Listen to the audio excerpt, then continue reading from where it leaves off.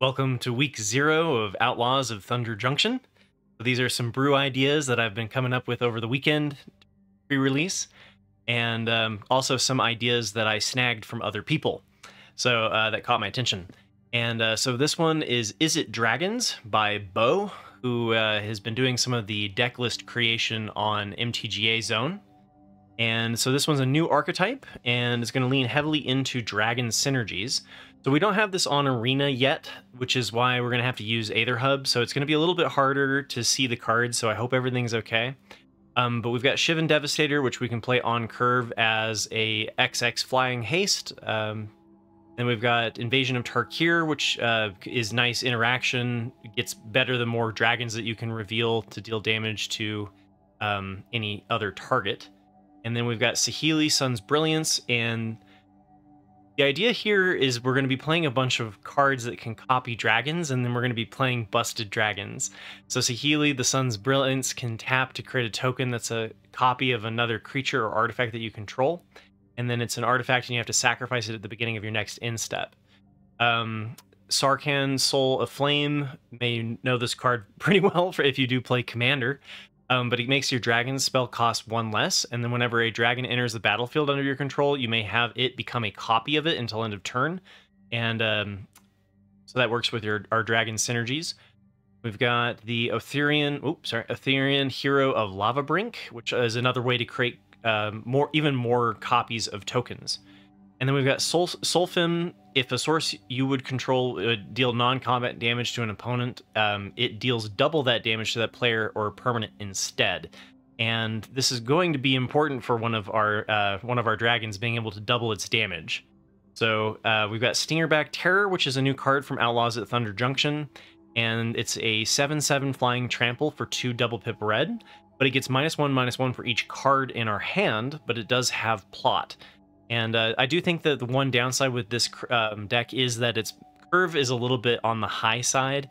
So, and I do think it's a little bit mana intensive with being able to, like tap for Etherean and things like that. So I'm not 100% sold on the 4 copies with Stingerback Terror, but it is a place to start, right? 4 copies of the Bonehorde Dracosaur, which was one that we got in Lost Caverns of Ixalan, gives you a 5/5 flying first strike, and then creates 3/1 dinosaur tokens or helps dig and create treasure tokens from the top of your library. Absolutely busted card.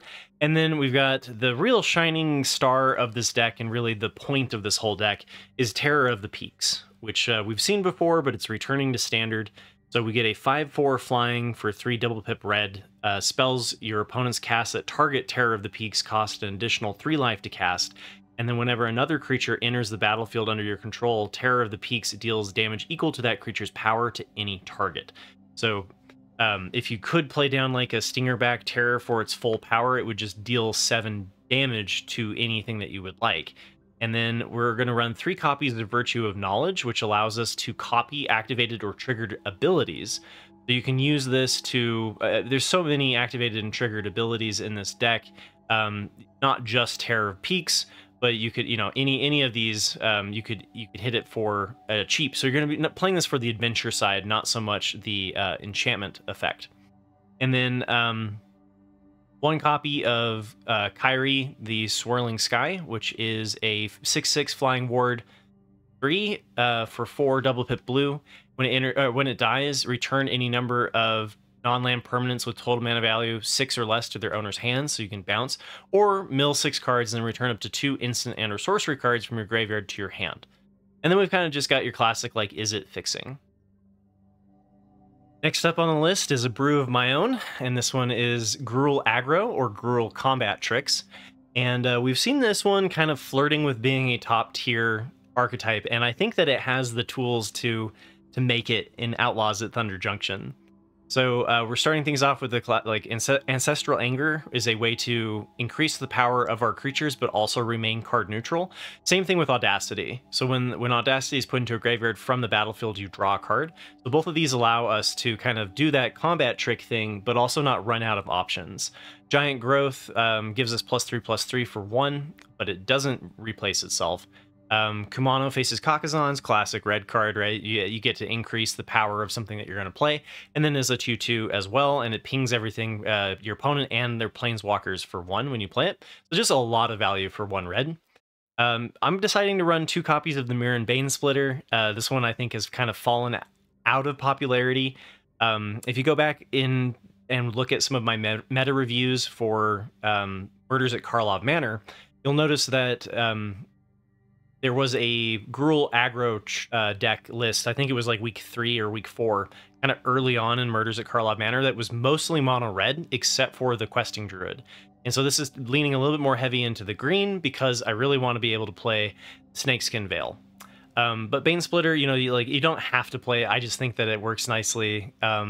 It's a nice instant that then can leave you with an artifact that you can then move around to increase the power of your other creatures, like Picnic Ruiner. It's nice to permanently make this into 4 power, so it always has double strike before combat.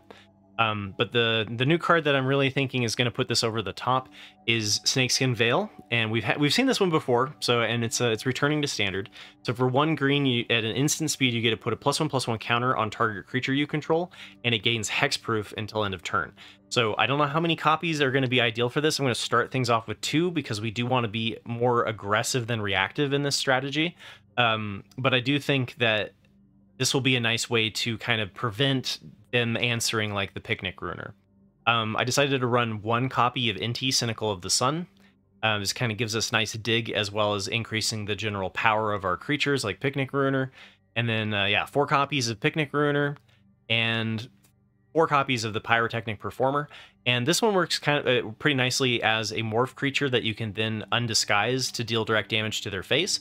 And if you do like a giant growth on it, it flips over and deals power equal to its deals damage to the opponent equal to its power. So with the giant growth, you can flip this over and hit for 6, and then if it's unblocked, you're hitting for 12. You may note that I decided to cut the Cacophony Scamps, and that was one of the ways that this deck was hitting kind of for a quasi double strike, and being able to sacrifice the Cacophony Scamp allows you to deal its damage twice. And so, but it was kind of hit and miss, and so I decided to lean away with it, or lean away from it.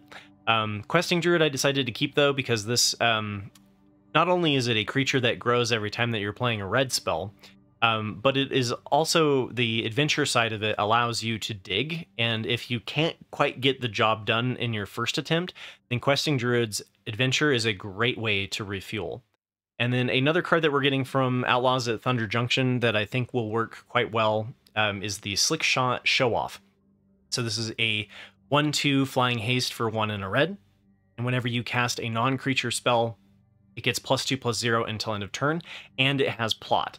So we can plot it and then have it come down on a turn where we have the mana to immediately do the giant growths and such, or we can just do it as a turn 2 after playing Kumano, and then we have a 2/3 flying haste that gets bigger every time that we cast one of our combat spells.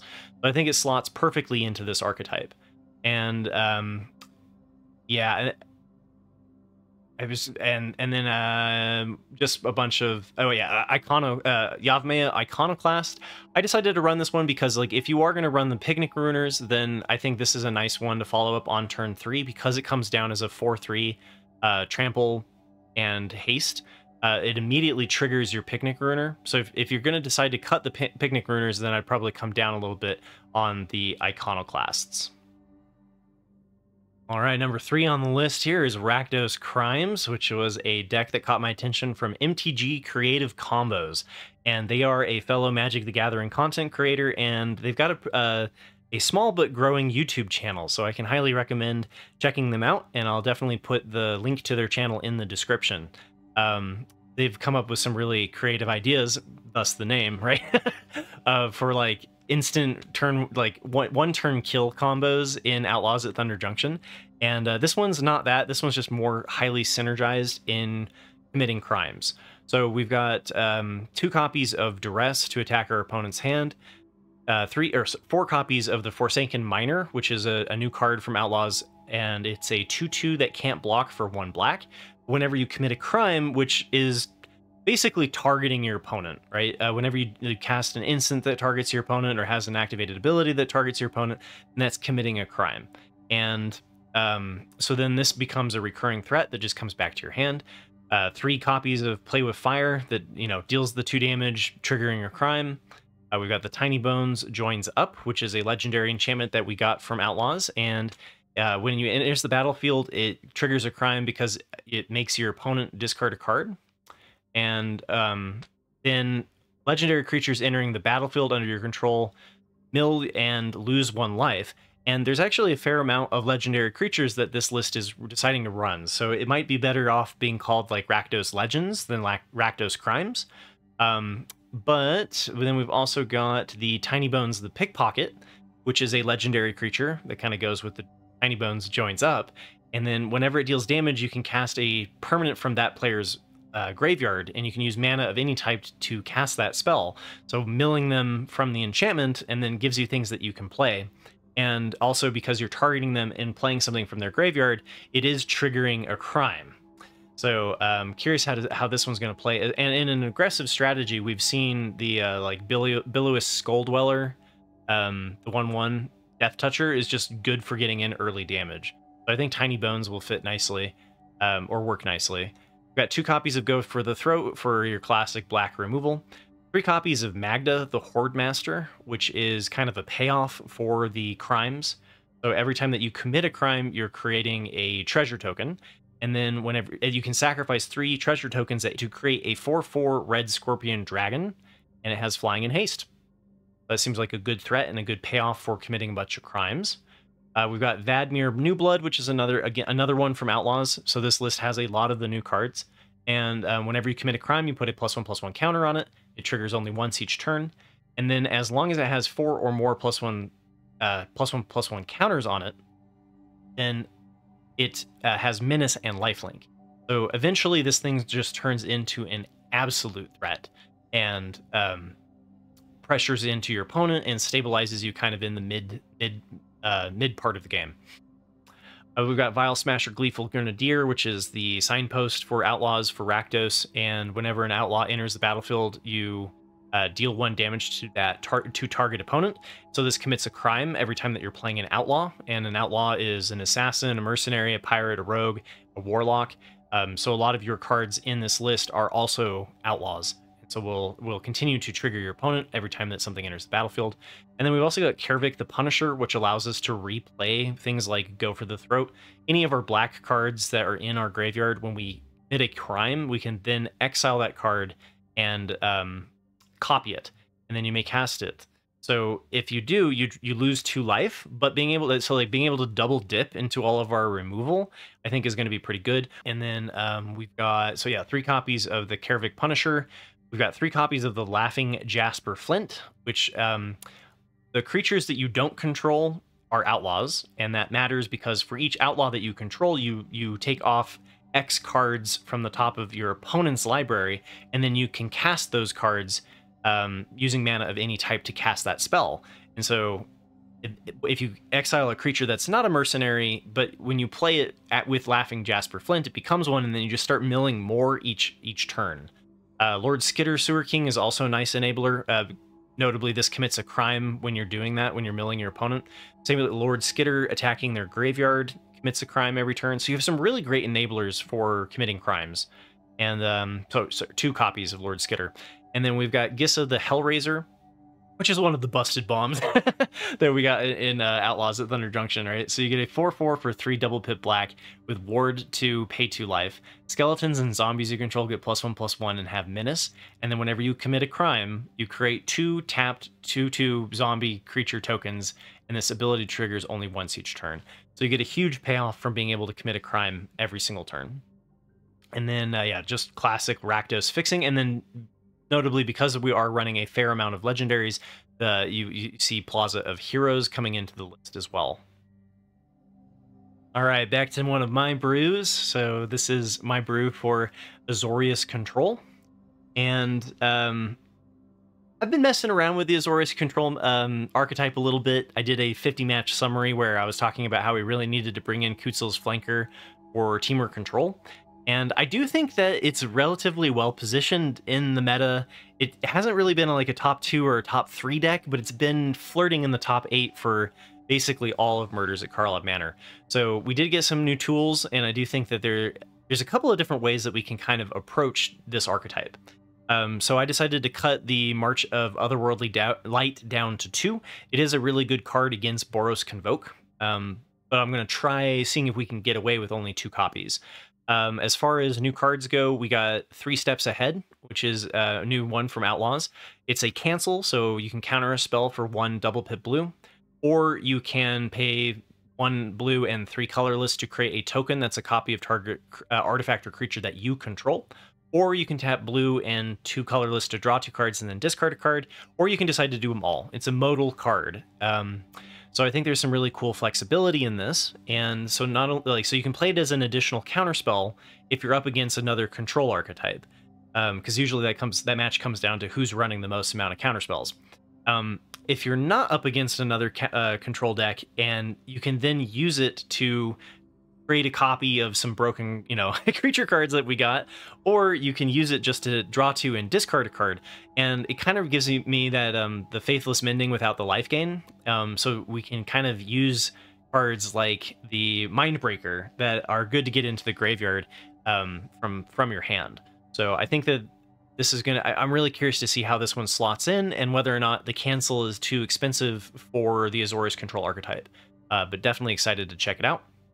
I've been playing around with the idea of including 1 Change the Equation, which allows you to counter target spell with mana value 2 or less, which is nice in the mirror match because most of the other counter spells are 2 or less. And then you can also snag someone doing the World Soul's Rage in Temur Control, because you can counter target red or green spell with mana value 6 or less. So it has to be one of the earlier World Soul's Rage, but it can kind of help prevent them from ramping early on. And I think it's a fun one to explore. I'm also exploring 1 copy of the Fateful Absence, which is just really good removal. They do get a clue token out of it, but since there's kind of a quasi-mill theme going on here, then the card draw shouldn't be too much of a problem. Just, you kind of have to be selective, and that's why there's only 1. Running 2 copies of Make Disappear. I think I like the Make Disappears over the artifact ones if we're going to be cutting Deduce. And so I like it over the Disruption Protocol. 1 copy of Negate, which again I think is, I brought this one in just for the Temur Control and Azorius Control matchups. I do think that there's enough interaction in Planeswalkers in the meta that you can kind of main board Negate and not get punished for it too often, because even the really creature-heavy archetypes like Boros Convoke are running targets that this can hit, like Case of the Gateway Express or War Leader's Call. So in Mono Red also has the burn spells. So there's not a whole lot on the ladder right now that is just like 100% a creature spell deck outside of Mono White, and I bump into that one very rarely. So we're running the 4 copies of No More Lies, which is a staple at this point. Being able to exile the spell for a mana sink or a mana leak. And then 4 copies of the Kutzel's Flanker, which I talked about. This is particularly good against Temur Control, as well as maybe, like, I'm speculating that maybe we'll see more of the Golgari Roots decks. And so Kutzel's Flanker allows us to exile target player's library. That's the really big part. It's also halfway decent in Mono Red because it comes into play gaining 2 life and scry 2, and you can use it to trade up against, trade into one of your opponent's attackers. So it can work in that as well. And we're going to run 1 copy of Realmbreaker, the Invasion Tree. I really like having mill options when it comes to the mirror match, rather than playing out the entirety of a Control v Control. And so Realmbreaker is one of our kind of win conditions against the grindier matchups. We've got 3 copies of Temporary Lockdown, which during the 50 match summary, I thought 3 copies of Temporary Lockdown was good enough. I don't think we need 4 to fight off the Boros Convoke. 3 kind of gives us enough options to, because like Temporary Lockdown's a dead card when you come up against like Azorius Control or near dead. It gets rid of Mirror's Mites, but so because it can be a dead card, I don't like running 4, and I think we can kind of get away with 3. So 1 copy of Celestis, which is pretty standard, and this is the other new card that we got in Outlaws at Thunder Junction, is the Stoic Sphinx, which is a 5/3 flash for 2 double pip blue, and you get a 5/3 flyer that has hexproof as long as you haven't cast a spell this turn. And so I think this one is going to work really nicely. as an alternative win condition. So instead of just leaning specifically on mill, I think that we can, Stoic Sphinx, I think itself can act as a way to destroy your opponent, because as long as you haven't cast anything, your opponent can't deal anything, can't target this with a spell. But, hexproof is always scary to see. So I'm definitely excited to play a full playset of this and see if it does work as an alternative win condition. And then I decided to bring in 3 different planeswalkers. So Teferi, who slows the sunset, works pretty nicely with Realm Breaker, the Invasion Tree, and the Celestis. Being able to untap your artifacts has nice synergy. Teferi Temporal Pilgrim, there's a fair amount of card draw that this deck can do, and with the Celestis and such. So you can create some pretty big threats with this. And then I don't mind just having it as a repeatable draw card that they have to put damage into to get rid of. So I've been pretty impressed with the 1 copy of the Teferi Temporal Pilgrim, and then 1 copy of the Wandering Emperor, because I did cut the Sunfalls and the Farewells, and so if this deck needs a little bit more of a board wipe, we might need to bring those back in. But for now, I'm going to try running it without it, and leaning more into the counter spells to take care of the larger board states. So we'll see how, like, the timeline for Stoic Sphinx should allow us to close more quickly than the mill option in the past. So we'll see. But yeah, the Wandering Emperor allows us to cleanse the board if we fall too far behind, and then can also just give us some good threats, as well as remove problematic blockers, and it's kind of an alternative win condition as well. And then 4 copies of the Teresian Mindbreaker, and this is a card that I haven't really seen a lot in most Azorius Control lists, but I like running it. I think that especially when you're up against other Azorius Control, then being able to mill everything is a way to kind of beat your opponent if it's a really grindy matchup. The one downside with Mindbreaker in the past was that because it can never mill out your opponent entirely, they usually get a turn or two where they have a ton of their graveyard, or a ton of their library in their graveyard. And the solution to this is because we're running 4 copies of the Kutzil's Flanker. So being able to unearth this, mill them for a ton, play Kutzil's Flanker, exile that graveyard so that they don't get any of the synergies, I think will make the Mindbreaker a little bit better.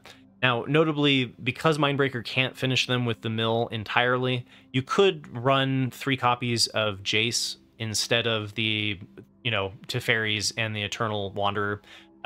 It's probably more consistent for the mill victory, but without actually knowing how often we're going to be winning through damage, I decided to lean away from it. So, and then we just have a bunch of Azorius fixing, and I don't think we got any. We got a couple of new fast lands, but I don't think we really want to run fast lands in Azorius anyway. But yeah. Oh man, yeah, doing this in one take is always an interesting experience. So I'm happy that it we're just a bunch of nerds geeking out about Magic cards, right? So it's all good. It doesn't have to be like the premium presentation. So next up here is Izzet Pirates, and this one's an archetype that I've had my eye on, because so you could take it in a very creature synergy way, and I've decided to go more towards the artifact synergies. So Izzet Artifacts and Izzet Pirates have kind of come together in this list. And so we have Case of the Filched Falcon, which gives us a clue token, as well as potentially can make a 4/4 flyer. We've got Diamond Pickaxe, which can equip and give something +1/+1, and then whenever it attacks, it creates a treasure token. Fading Hope for a little bit of interaction. I really think it's one of Blue's better interaction spells. 4 copies of Kumano Faces Kakazan. Once again, just a whole bunch of value for 1 red. 2 copies of Spell Pierce to protect the board from Sunfalls and board wipes like Ill-Timed Explosion. 4 copies of Spyglass Siren, which is a 1/1 flyer that creates a map token. So you'll notice there's a theme here of a lot of things creating artifacts as well as being pirates. Sticky Fingers is kind of like Diamond Pickaxe, where whenever a creature deals combat damage to a player, that creates a treasure token, but it gives the creature menace. And then the reason, like one of the payoffs of having all of these artifacts is Dowsing Device. And Dousing Device gives your, whenever an artifact enters the battlefield, a creature gets +1/+0 and gains haste until end of turn. But the more important side of it is that it flips into a land, which ramps us.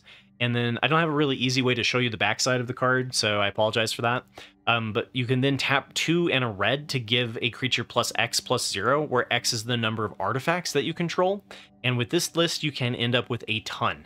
So this is kind of one of the win conditions of the deck. Gleaming Geardrake is like 2 artifact cards in one, because when it enters the battlefield, it creates a clue token, and then whenever you sacrifice an artifact, you put a +1/+1 counter on it, which should work for using our treasures and such. We've got 3 copies of Make Disappear because I think this deck will play out. Well, this deck should play out as somewhat of a tempo deck, and so I like Make Disappear for those tempo plays. It can be used as well against like a Sunfall, or like if you don't have the Spell Pierce in your hand. We've got the Malcolm Alluring Scoundrel, and I really like this one, especially in the control matchups. There were some lists that were looking at leaning into the pirate synergies and making Malcolm trigger multiple turns with like Roaming Throne on pirate. I haven't found that to be totally necessary with the Alluring Scoundrel drawing cards and then discarding, and like it does help bury your, like it's a must answer threat in the grindy matchups for the control lists. And then as far as the new cards that we got Wanted Malcolm the Eyes, and sorry, Malcolm the Eyes. And so we get a 2/2 flying haste for a blue and a red. Whenever you cast your second spell each turn, which you'll note is this is a very low curve. Whenever you cast your second spell each turn, you create a clue token. So pirate naturally tying into that artifact synergies. And then Kitesail Larcenist is good removal. You get a flying ward 1 pirate that can remove an opponent's thing and turn it into a treasure token. And you can also do it to your own. So like if you'd like to turn your map token into a treasure token, then Kitesail Larcenist allows you to do that. And we've got 1 copy of Witchstalker Frenzy, which honestly was just kind of like, I was 1 card short, and I think that having a little bit more just hard removal outside of the Fading Hopes, in case we come up against a problematic thing that we just can't get over, I think could work nicely. And then after that, we've basically just got your blue-white or blue-red fixing, and then we did get the fast land in Izzet. So Spire Bluff Canal. If you have 2 or fewer, you can tap for blue and a red. We got the Izzet fast land, which I think in this kind of tempo strategy will work quite nicely. All right, next up on the list is my approach to Temur Control. And I've been playing around with this one too. I think that there's a couple of different ways to go about the Temur Control list. So I just ran a 50-match summary on this one this last weekend as well. And so I started playing around with some alternative strategies. And one of them is Light Up the Night. And if you go and you look at my best of 3 sideboard guide for Temur Control, this is a pretty good card against mono red because it allows us to basically do the World Soul's Rage a turn sooner. But it doesn't trigger the landfall, so it doesn't pair as well with Nissa Resurgent Animist. But what we're going to be doing is we're going to be trying to copy our X damage spells to kind of end the game a little bit sooner than the previous list. So we have 4 copies of Aftermath Analyst.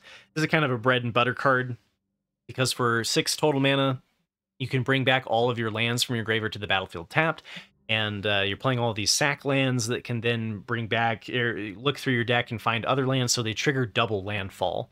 Doppelgang is an alternative win condition where we can copy our Virtue of Strengths, just have an obscene amount of mana, as well as just our opponent's threats. This deck gets an absurd amount of mana, so if you do this for X = 3, you get 9 copies, and can just be a win condition in and of itself. And then Galvanic Iteration is the one, again, that if you go back to the best of 3 sideboard guide, you can see Galvanic Iteration pop up specifically against mono red. And Galvanic Iteration allows you to copy your next spell for a blue and a red. So ideally you do this to win the game. You don't have to. It does have flashback, and there are other spells that are beneficial for double spelling, even like a Memory Deluge and Ill-Timed Explosion to dig for additional threats. Can be done in a pinch. And I was torn between whether or not to include 2 copies of Shigeki Jukai Visionary. The list I was running on the weekend was running 2. I've decided to drop it down to 1. and I do think that the deck can get by with just doing one. You will have to be a little bit more conservative, depending on what, like being able to read what your opponent is doing early, to decide whether or not to use this to ramp or to use this to get back your additional stuff, if they're planning on counterspelling your World Soul's Rage. So World Soul's Rage is the main win condition of the deck, and I decided to bring World Soul's Rage down to 3 copies because we are running the 4th copy of Light Up the Night. And then 4 copies of Nissa Resurgent Animist, which pairs nicely with the Aftermath Analyst or with World Soul's Rage, being able to give us additional lands. And I decided to include the 1 copy of Spelunking, because then the lands that are coming back from the sack lands from Aftermath Analyst are coming into play untapped, and so it gives us even more mana. So with the Nissa in play, you can get 3 mana per sack land instead of just 2, and really give us a burst where we can hit into our more expensive cards. We've got 4 Ill-Timed Explosions, which is the kind of like wrath of choice for this deck. And we've got 2 copies of Kellen, which allow us to ramp ahead of the mirror match, get ahead of our opponent in lands, and then also is a 3/4 body that can work nicely defensively. We've got 4 copies of Memory Deluge to dig to our threats. When we have a whole ton of mana, won't have a problem casting the Memory Deluge for 11, and finding, digging very, very deep for your World Soul's Rage. We've got 1 copy of the Bonnie Paul Clear Cutter, because, it's Outlaws at Thunder Junction. There's got to be at least 1 outlaw card, right? And so I decided that this is the one. This is the one that I'm excited to explore. You get a 6/5 reach for 3 green and double pip blue, but it spawns a Ox that is at power and toughness is equal to the number of lands that you control. And in this deck, it's not uncommon to get all of your lands into play. So the Ox token creature could be huge on this. And then whenever you attack, you draw a card, and then you can play a land from your hand or your graveyard, which works with the double landfall theme. Being able to bring back a Broker's Hideout. At that point, you're kind of looking at like win conditions, so I'm not actually sure if this should just be like a 4th World Soul's Rage, but I'm definitely willing to explore it. And then I decided to go with the 3 copies of Virtue of Strength, which I do think is enough. I don't think you need 4. But this is what allows you to get into absurd amounts of land. And then we have 30 lands in the deck because these sack lands don't remain in play. They come in and then are bounced back and they are sacrificed, let you go get a land that stays in play tapped, or untapped if you have Spelunking. But because they don't actually stay on the battlefield, they don't really count as a land. So you definitely need to run a higher number of lands than you might want to if you haven't tried playing the deck yet. All right, next up on the list is my my approach to Esper Midrange. And I had a lot of fun with brewing this one because I do think that Esper Midrange is undergoing some changes. And we kind of saw, so if you go back in time, Esper Midrange used to be Esper Legends and Esper Midrange, and they varied depending on whether or not you were running more legendary creatures or if you were running more towards like the enchantment of Wedding Announcement and Virtue of Loyalty and a little bit less of the legendary synergies specifically. And all of the copies have, I mean, the one solid that has remained steady throughout is Rafine. So Rafine is going to be there, and that's the reason why we're in Esper. But we've got 3 copies of Cut Down, which is really great removal in black, helps us survive the early pressure from our opponents. We've got 2 copies of Bitter Triumph, which allows us to destroy target creature or planeswalker for 1 and a black, but at the cost of 3 life. So it's a Cut Down, but it costs 3 life, but it isn't limited if they are running artifacts. So been playing around with those as an alternative to Go for the Throat. Or as additional copies to go for the throat. 2 copies of Dinnick Pious Apprentice, which is really great for stabilizing against the aggro from our opponents. Also prevents our opponents from targeting cards in graveyards can't be the target of spells or abilities. So Dinnick can be a pretty nice way to stop the landfall deck because they can't target their library. And then we've got the Doorkeeper Thrall, which is another one that is pretty good against the Boros Convoke as well as the Temur Control. Creatures entering the battlefield don't cause abilities to trigger, so you don't get like the self-mill off of the Pelagi Archaeologist and the 1/3 that I'm blanking on, that can the Aftermath Analyst. It's better against Boros Convoke though, really. We don't have a whole lot of creatures that are creating ETBs, so it doesn't hurt us terribly. There are a couple, there's a handful, but not too much. So I think, you know, it'd be fun to kind of explore that. The card that I really like brought me back to Esper Midrange and got me thinking about things was Duelist of the Mind. So this was one that we got from Outlaws at Thunder Junction. You get a *3 Flying Vigilance, and its power is equal to the number of cards that you've drawn this turn, and Raffine connives. So whenever you attack, you connive X, where X is the number of attacking creatures, and so you can end up drawing 2, 3, 4, 5 times in a single turn with Esper Midrange. And if you chose Duelist of the Mind to be the target of Raffine's connive, you would also get the +1/+1 every time that you're discarding a non-land card. So I think you could make Duelist of the Mind into a very good threat that works quite a bit better than the previous flyers like Deep Cavern Bat and the Fairy Mastermind and Spyglass Siren and things like that. So I'm really curious to see how this one works, and maybe 2 copies is too low and should probably be brought up to 3, but we'll have to test it out to see. Brought in 1 copy of Get Lost. I've been enjoying having one of these because it does hit creatures, enchantments, or planeswalkers. We've got 3 copies of Go for the Throat for your classic black removal. 1 copy of Lasov, which allows us to kind of bring stuff back from our graveyard or from our opponent's graveyard as a copy. 1 copy of Long Goodbye, which allows us to destroy target creature or planeswalker with mana value 3 or less, but can't be countered. So I've been playing around with that, kind of trying to figure out, in my mind, do I want to play Bitter Triumph, Go for the Throat, Anoint with Affliction? Like, what's the ideal mixture there? Shrouded Shepherd I brought in for against Boros Convoke. It's a nice way to kind of eliminate your opponent's tokens, and then if they don't have a really good target, being able to give something +2/+2 works pretty well, as long as you're leaning into the flyers off of Raffine, the Flying Raffine strategy. 2 copies of the Subterranean Schooner, which works well with the early flyer strategy, being able to buff up their power and toughness every time that you explore. We've got Alquist Proft as a Master Sleuth, and this is kind of leaning a little bit back towards the Esper Legends side of things. So I think Alquist Proft was an interesting legend that we got from Murders at Carlyle Manor, and so it can, when it enters the battlefield, it investigates, and then you can tap X, a white, and double blue to sacrifice a clue and draw X cards and gain X life. So it kind of gives you this kind of like late game alternative, as well as just being a decent mid-range threat as a 3/3 that can draw you a card down the line. 1 copy of Cryptic Coat.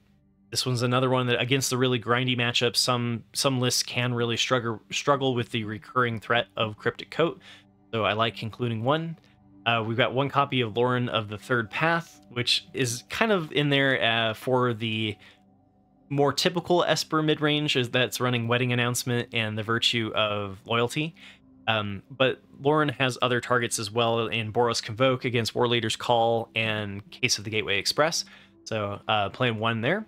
And then we've got 2 copies of Path of Peril, which is a good answer to Domain. Anytime that the board state gets out of hand, right? So after they've done like a herd migration and they have 5 3/3 counters or whatever, then you can use Path of Peril to kind of recover. We've got 1 copy of Preacher of the Schism, and a lot of these 1 copies are just kind of exploring ideas about which way to take the deck. Should there be 3 copies of Doorkeeper Thrall and maybe not 1 of Preacher and whatnot? Like, it's just gonna have to play the set and see what's changed in Outlaws at Thunder Junction to really determine what the best strategy is there. So, sorry, I bumped my mic there.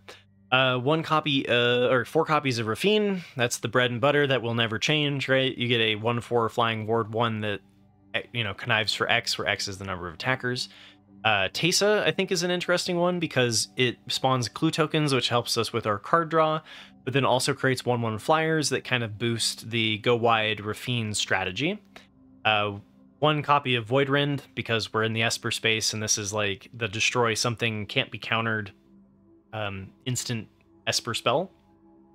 Playing around with the idea of bringing in one copy of Kaido Dancing Shadow, and this is the one that you can make something can't attack or block until your next turn, and then you can draw a card. This one pairs a little bit better with more interesting ETBs, which this deck doesn't have, or I guess with ninjutsu as well. But we could use it to draw a card, and depends on how, it depends on the board state how well this is going to work. But then we can also just use it to create a body, and whenever the creature that you created, the 2/2, leaves the battlefield, your opponent loses 2 life and you gain 2 life. So kind of curious to see how this one plays as like sort of like a Wandering Emperor, but not at instant speed. And we've got 2 copies of Wandering Emperor. That one's a classic. Exile target attacking creature, gain 2 life, create a 2/2, give something +1/+1 in first strike for its uptick. Wandering Emperor is busted. And then we've got the Ezram Agency Chief, which I've been kind of playing around with the idea of adding in 1 copy of. Because if you have 6 mana, this comes in as a 5/5 that you can activate to give it Vigilance, Lifelink, or Hexproof. So can be very difficult for your opponent to. So, and because we're running a more increased amount of legends, but maybe not as high as the original Esper Legends deck, I decided to bring in 2 copies of the Plaza of Heroes. And should have written down which ones got the lands and which ones didn't. I don't think Esper Midrange got any of the new fast lands. Maybe it got the black-white ones. I didn't put them in. Anyway, that's my take on Esper Midrange. And here we go with Mono Black Aggro. So this is a deck that's under $50. The other one, the Izzet Pirates deck too, I noticed was particularly inexpensive. So I'll have to double check the price on this, but it's a decent budget option in paper. But Mono Black Aggro's been flirting around with the bottom of the top 8 in best of 1, and it's not been quite figured out, right? So we've seen a couple of different approaches, some leaning more heavily into the Mono Black Aggro of the past, and so this is kind of a mixture of the two, with some new cards from Outlaws at Thunder Junction. We've got Ashnod, Flesh Mechanist, which is basically another copy of Billa's Skull Dweller. You get these 1/1 Death Touchers that can start getting in for early damage starting on turn 1. But it also has the ability to turn your creature cards in your graveyard into 3/3 zombie artifact creature tokens. And you can also sacrifice some of your fodder if you want to create the Power Stone tokens. Not that you necessarily would want to do that, it is an option. And then 2 copies of Concealing Curtains. This one is a particularly good card against Mono Red. Mono Red tends to struggle with the 4 toughness. And then when it flips over into the 3/4, you can make your opponent discard a card so it commits a crime. And there are going to be some crime synergies in black going forward. I do think some of the rares from Outlaws are going to see play. So 2 copies of Duress, similar to the Rakdos Crimes deck. I think there's enough in the meta that's not just a strictly 100% creature spell list that we can get away with actually including Duress in the main, even in best of 1. And then we've got 4 copies of the Fairy Dream Thief to do some early pressure in the air, and 4 copies of the Deep Cavern Bat to... if they're playing another aggro, then the lifelink can kind of help us stabilize against their pressure. But it really just attacking their hand demands that they have to use removal against the Deep Cavern Bat, and it's kind of become a staple in Mono Black. We've got 2 copies of Go for the Throat, classic removal in black. 1 copy of Misery's Shadow. Some lists were running more than 1. I kind of like this one because it's a 2/2 Grizzly Bear. If an opponent if a creature an opponent controls would die, exile it instead, and that one can be really relevant text in standard, and then because you can pump it for 1 colorless, you can threaten and you can attack into some tougher board states, and they don't want to block because you can make this larger. So in previous iterations, yeah, I remember running a list, I think back during like Lost Caverns of Ixalan, that was running 4 copies of Misery Shadow. 1 copy of Shieldred's Edict. Again, I think that there's going to be more Planeswalkers because we're seeing a lot of interaction and a lot of control. So I think having at least some Planeswalker hate in the main makes sense. 2 copies of Tenacious Underdog as a recurring threat. Some decks really struggle against being able to bring this back and then drawing cards off of it. Vadmir New Blood is, again, the 2/2 that whenever you commit a crime, you put a +1/+1 counter on it, and then if it has 4 or more +1/+1 counters on it, it has Menace and Lifelink. I do think that in the aggro and tempo space in black, this is going to be an interesting one to explore. So got 3 in here, as it is a legendary. And then Ran Executioner Thane is a payoff that kind of synergizes with the 1/1s off of Preacher of the Schism. So whenever a 1 or more creatures you control die, each opponent loses 2 life and you gain 2 life, and this ability triggers only once each turn. So it kind of gives you something that you can do with some of your cheaper stuff that you can trigger off of Ashnod, Flesh Mechanist. Corpse of the Lost I've been playing around with just as a 3/2 with haste that kind of recurs if you have Descended. So you need a permanent to enter your graveyard, but then you can return it to your hand for 1 life and play it again as a kind of recurring aggressive threat. Lord Skitter Sewer King commits a crime every turn, has nice synergies with Vadmir.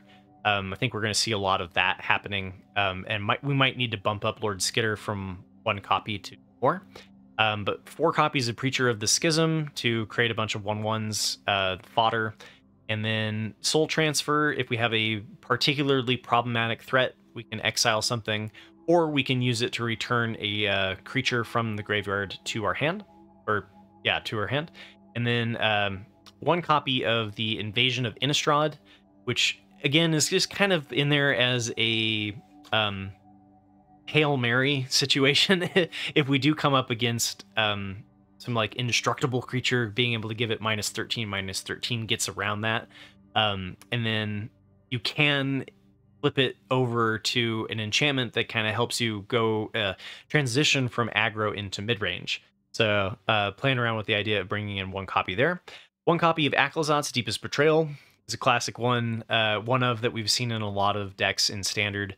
Stabilizes against the near aggro and mono red as long as you can survive until turn 5, and then it creates 1/1 flyers that fit into the general 1/1 fodder theme going on in the deck with Preacher and Lord Skitter, and then it can come back to your hand as well. So just nice recurring threat. And then 2 copies of Gix's Command because I love this card, the flexibility of it, as well as it just being an absolute blowout in certain circumstances against like Boros Convoke and such. So yeah, and then this one has just got a whole bunch of basic lands and 1 Mishra's Foundry. And last but not least is Boros Convoke. And so I've been playing around with a couple of different versions of Boros Convoke throughout the weeks of Murders at Karlov Manor. I went all the way from like mono white with just running the Imidane's Recruiter. Played around with the idea of just getting rid of the Voldaren Epicures and the Gleeful Demolition and running more of a strictly white mana base. But I think that one was slightly inferior to the Boros Convoke list that we've been seeing more in the best of 1 ladder. So I did cut Gleeful Demolition down to 3 copies. I do find sometimes I do find it to be aggravating sometimes when you have 3 copies of Gleeful Demolition in your hand and no artifacts on the board. So I think a nice balance is to bring this one down to 3. Brought in 4 copies of the Novice Inspector, which gives us the artifact to hit with Gleeful Demolition. And the new card that I'm excited to check out from Outlaws is Requisition Raid.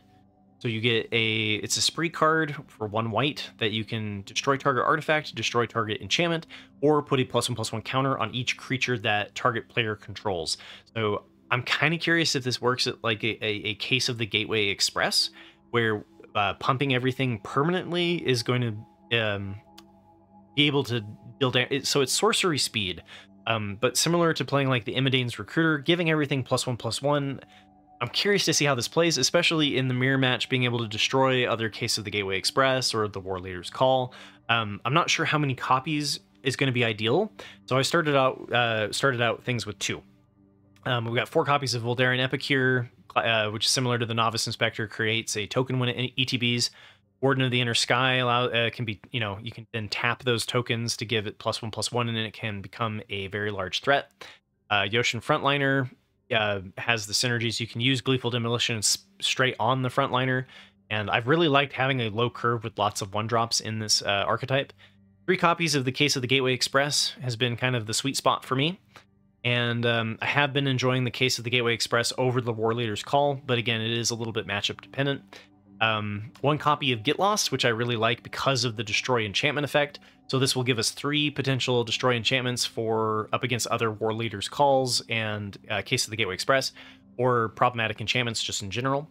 4 copies of the Resolute Reinforcements to go wide, 4 copies of the Emidane's Recruiter for pumping the board, 2 copies of the Sanguine Evangelist.